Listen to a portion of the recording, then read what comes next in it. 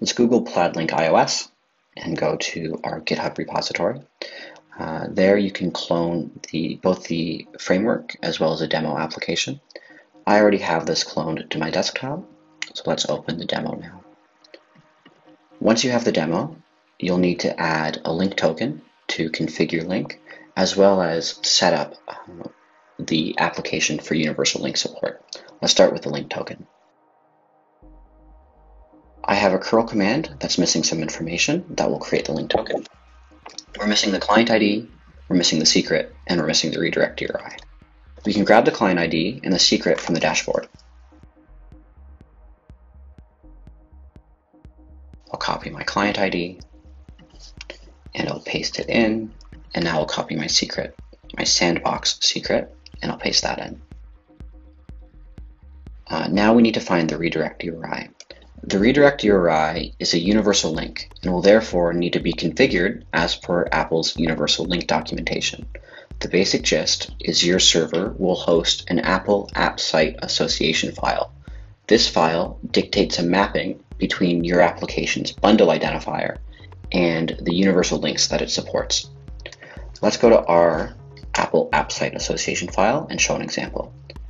This is the redirect URI's path, and we can get the full redirect URI by appending it to the host. And let's paste the full redirect URI, including the HTTPS scheme, into the curl command. Let's make sure that I don't have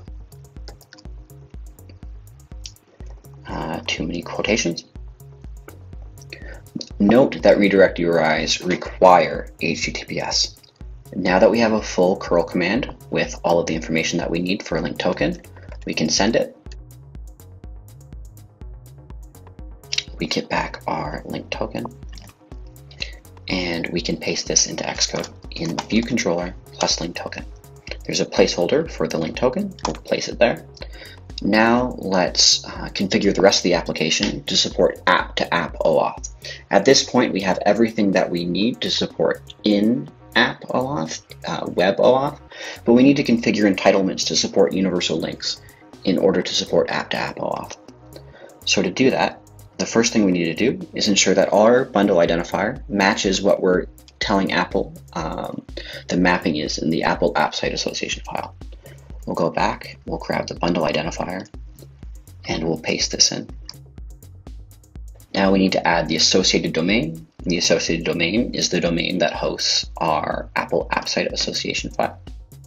We'll paste this in with the app links : prefix. And now we will take the full redirect URI.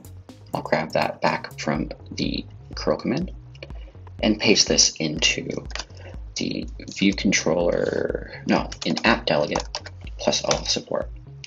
Pardon, it's in view controller.swift, and there we'll paste it in. And we'll show you how our app delegate handles the universal links.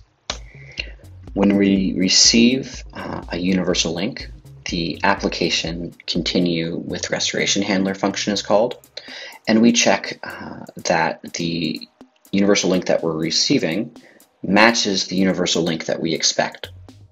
Once we have verified that the universal link is as expected, we call handler.continueFrom and pass in the universal link that we've been launched with. So everything's set up, and we can now run the application.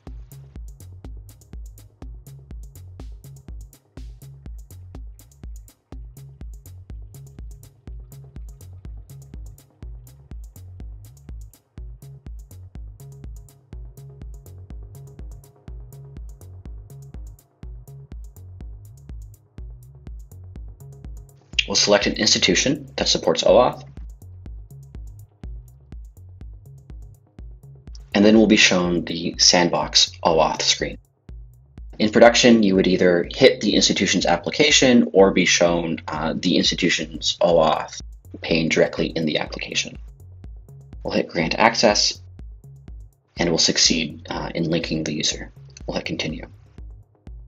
We just demonstrated in-app OAuth, but the work we've done today is all that's necessary to also support app-to-app OAuth. Thanks for watching, and if you have any questions, please reach out.